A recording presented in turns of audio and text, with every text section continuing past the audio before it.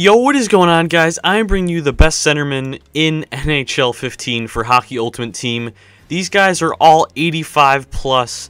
Most of them are 85 overall. Some of them are a bit higher. There are a few elite guys like 90 and 95. But I will be showing you guys each player.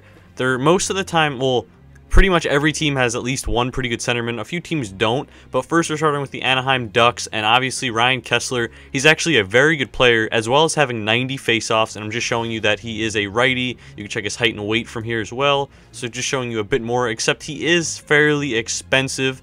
But if you're looking for a pretty elite centerman who could win you a bunch of faceoffs, Ryan Kesler is definitely the way to go. If you're looking for someone a bit not as dynamic or not as expensive, a little bit cheaper player who's still pretty good, Vermette is 85 in faceoffs. He's left-handed. He's a pretty fast player, and he's definitely going to be a lot cheaper than getting a Ryan Kesler. The next team is the Boston Bruins, which have a ton of good centermans. First, we have David Krejci, who's a righty as well, who's a pretty good player. He has 85 faceoffs. Then we have Chris Kelly, who has 90 faceoffs, so a really good centerman there, who's really cheap. And Patrice Bergeron, the best centerman in the game, tied with someone else, has 95. So Boston has three good centermen, all different ranges. Bergeron's extremely expensive, extremely good. Kelly's really cheap, but really good at faceoffs, and Krejci's an overall pretty good player. Then we have Jordan Staal, who has 85 for faceoffs and a pretty good player, and then a lower end player in McClement, who also has 85 and a pretty good defensive player at that as well. And next we're moving into the other centerman who's extremely good. There's two of them who have 95 faceoffs, and the next one sadly was not in the market at the time, but Jonathan Toews. He is 90 something overall, not even exactly sure. I think it's 93 overall for Hut, but he has 95 faceoffs as well as Bergeron does, but Toews is probably a bit better player. He's probably a bit quicker and stuff like that, but those are the two best players. Everyone else is about 85 to 90 that I'm going to be going over from now. But I'm going to show you the different values and ranges and prices and how good the players overall. This next one we have a really good player who actually has pretty good faceoffs. Matt Duchene, probably one of the fastest players here. He has 85 faceoffs, a really good player. He is definitely expensive, but he's a very quick player if you can spend like 250 to 300,000 pucks for this guy. The next player is actually a pretty good player. He's nothing too amazing, but he does have 85 faceoffs. That is Brandon Dubinsky. He's probably a great third liner for most teams, possibly for newer end teams, probably first or second line, but he has 85 faceoffs as well.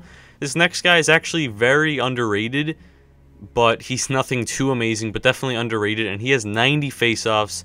That is going to be Rich Peverley, 83 overall with pretty good stats. He has 90 faceoffs, pretty short, pretty small, right-handed, and just an overall really good player for probably under 1,000 pucks most of the time.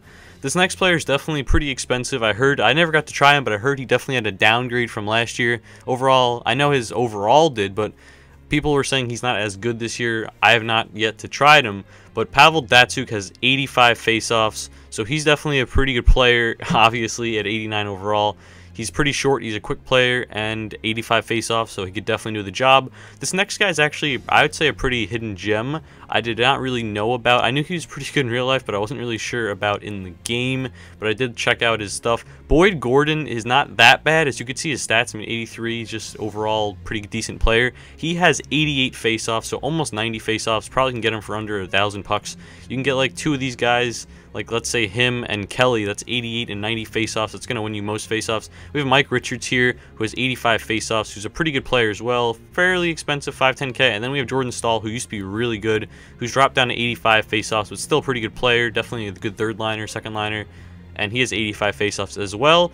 The next player is actually, it's nice to see him have pretty good faceoffs because he's definitely one of the more overrated players in this game so far. But on the Minnesota Wild, Mikko Koivu, I have not yet to try him, so I don't know how good he is in this game, but he is an 89 overall for like 20K, and he has 85 faceoffs as well. But I mean, hopefully he's pretty good, but definitely having good faceoffs makes him a bit of a better centerman, because 89 overall for Mikko Koivu, I don't think that should be it. And then the next, Montreal Canadiens, they don't really have anyone special at center, so, and obviously a few other teams we passed in. But going to the Nashville Predators, a really good guy right here is Paul Gaustad. Look at that checking. He's a big player, and he has 90 faceoffs. So if you were looking to get someone really like good at faceoffs, who's pretty cheap out of Kelly and Peverley, I'd say Gaustad's probably the best. He's probably the biggest guy there. If you're looking for a quicker guy, probably Kelly or Peverley, but Gaustad is 90 like faceoffs and like 80 something, 88 checking or 89 checking. Giroux is 85 faceoffs, so pretty good. He's also a pretty good player, elite player for like 100K or so. The next player sadly was not here, but if you're looking to spend probably whenever there is one out, probably like 500K at least, 400K. Obviously, Sidney Crosby is 85 faceoffs, so he's a very good player in all categories, but there was none on the market at the time. But again, he's a really, really good player, elite player. I don't think you're going to be looking just for faceoffs in Crosby, but you're going to be getting everything if you do get Crosby. Insane skill everywhere, insane speed, and good at faceoffs. Well, not great, because there are a lot of guys this year with 85 plus, but 85 is definitely pretty good, and probably going to win most of the time. The next player is Joe Thornton. He's not the quickest player, but overall-wise, he's a really good player. He has 85 checking. I mean, not 85 checking, 85 faceoffs, excuse me. And overall, I mean, if you can get him for 10K or so, he's probably going to be a great player. Winning you most faceoffs, really good passer, pretty good checker, and just an overall pretty big guy, so he's not going to be really knocked off the puck. The next player was Steve Ott at 85, but I did not see him here. I'm not sure where he was. I'm not. It said, I don't know, but he was not here apparently. I don't know why he wasn't. There might have been one in my collection, but I did not decide to end up looking. I'm not sure what Stasny or Backus have, but they do not have higher than 85 because I checked each team, but they may be pretty good overall. But again, this is just videos just for face-offs. And the next one, we're coming to the end, and the next one is going to be on the Tampa Bay Lightning. This guy's really good, especially he's got 85 faceoffs, but Brian Boyle, like 84 overall, not too great, but he is 6'7", 240 pounds, and 91 checking, 86 defense, and overall really good defensive player who does not really get knocked off the puck, and he does sometimes pick up some speed and get some breakaways, but 85 faceoffs, very good player there as well. The last player is probably a bit of a hidden, no one really knows about him. We have Slater, which you guys will see right there. He's only 79 overall, but he's not terrible. He's got 84 skating. He's not the biggest player, but he has 85 faceoffs as well. If you guys enjoyed this video, please leave a like. And those are all the highest rated faceoff guys in the game. Crosby was not available to show, as well as Ott. But if you guys enjoyed this video, please leave a like, and I will see you guys next time.